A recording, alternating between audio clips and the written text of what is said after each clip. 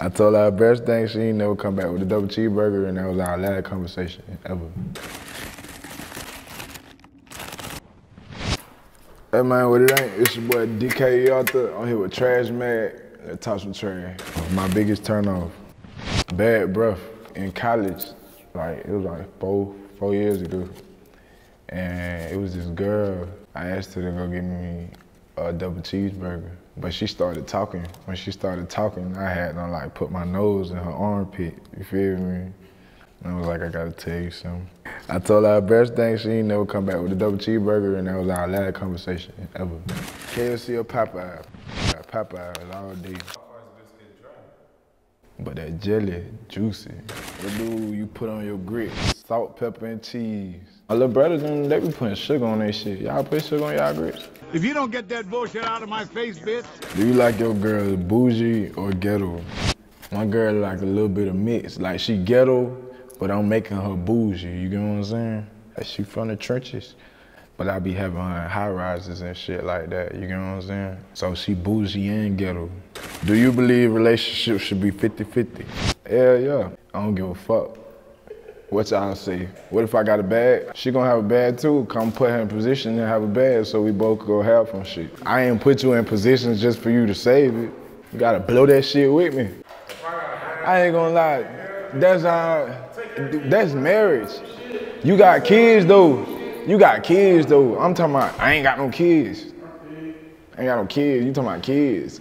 I don't even babysit. I want a Bentley, bitch. What's your favorite holiday? Mother's Day. My mama my best friend.